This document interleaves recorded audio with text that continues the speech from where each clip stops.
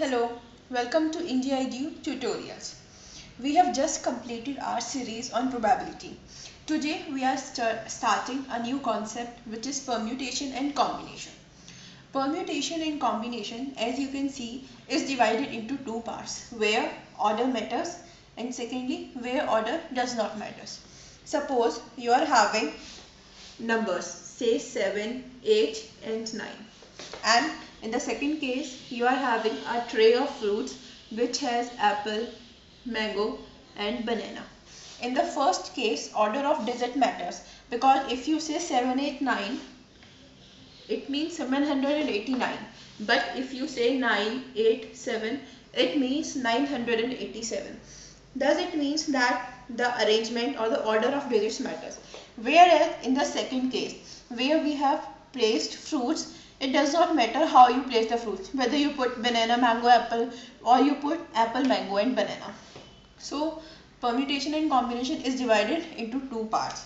Where order matters, we say that it is arrangement of things. We are actually arranging the things. Where order does not matter, we simply select the things. This arrangement of things is known as permutation, and this selection of things where order does not matter is known as combination. In this class, we would be discussing in detail on permutation. Let's discuss it. There are four types of permutation. First one is permutation with repetition. Second, permutation without repetition. Third, permutation of different kinds of objects. Last, permutation of arranging objects in a circle. Let's discuss first one. Here, permutation is with repetition. Suppose there are 13 balls and one need to pick up any 6 balls. Because this is with repetition, so what we are doing is we are picking a ball and then again putting the ball. So our chances of picking the ball every time remains 13 into 13 into 13 into 13 into 13 and into 13. Or we can write it as 13 to the power 6. Here 13 is total number of balls and 6 represents the ball that we are picking up, which gives us the formula of n to the power r, where n is the total number of objects and r are the objects that we are picking or that we are occurring. Second, here permutation without repetition. We will take the same example. There are 13 balls and we are picking 6 balls. In this case, we are not putting the ball back into the bag, which we get 13 balls in the first case.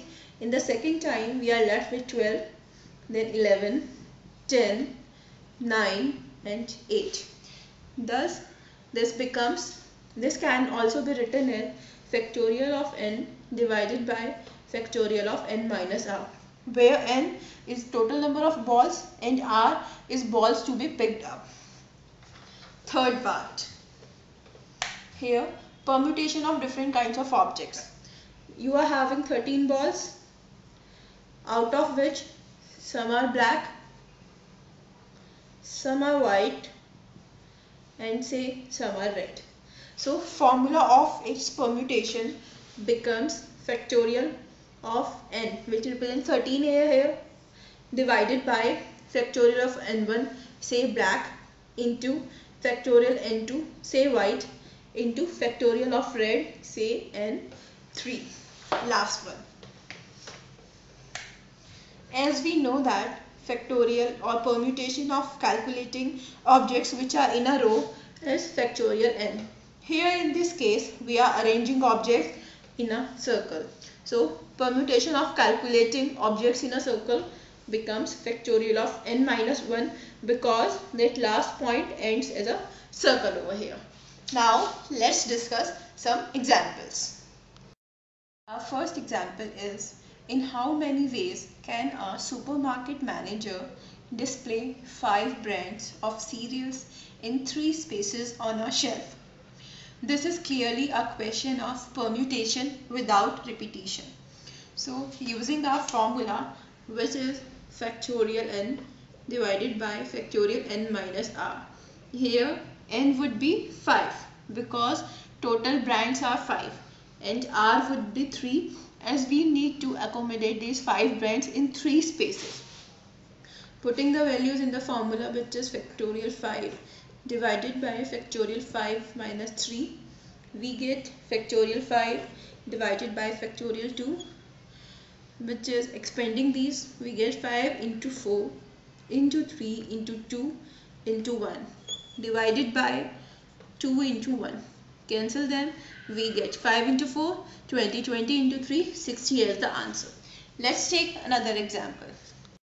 Our next example is how many different number plates for cars can be made if each number plate contains 4 of the digits 0 to 9 followed by a letter A to Z, assuming that no repetition of digits. Second, repetition of digits is allowed.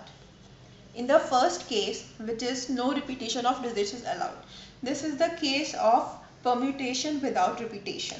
So our formula becomes factorial n divided by factorial n minus r into 26.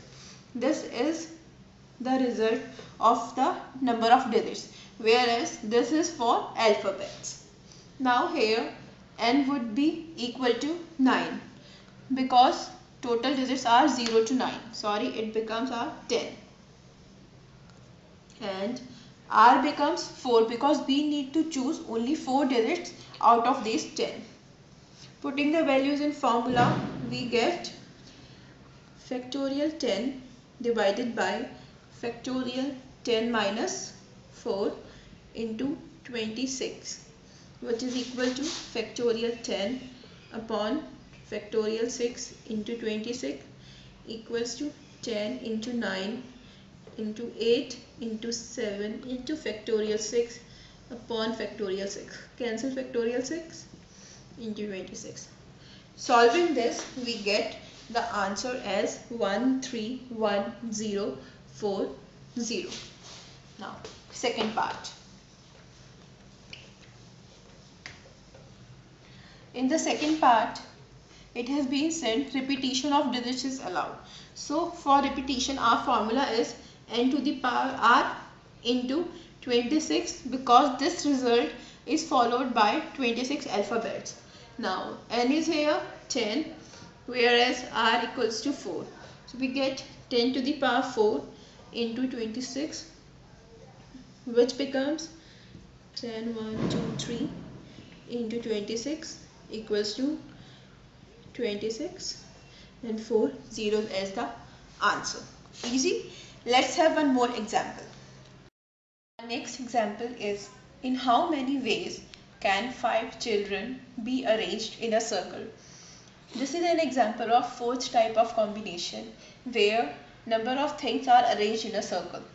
This is very simple. The formula to calculate this type of arrangement is n minus 1. Here n is equal to 5. So it becomes 5 minus 1, which is equal to factorial 4.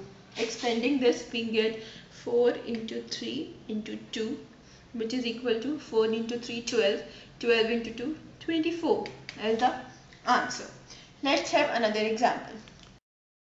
Our next example is how many different permutations of the word mammal can be formed where same alphabets form one kind. This is an example of third type of permutation where different groups are formed. Here the word given to us is mammal. The formula for calculating this type of permutation is factorial n divided by factorial n1 into factorial n2 up to factorial n of k.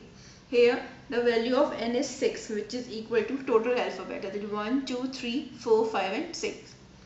Value of n1, which we take m, is equal to 3 because 3m are given here. Similarly, value of n2 it would be a, which is 2, as 2a are given. Value of n3, that is l, is equal to 1.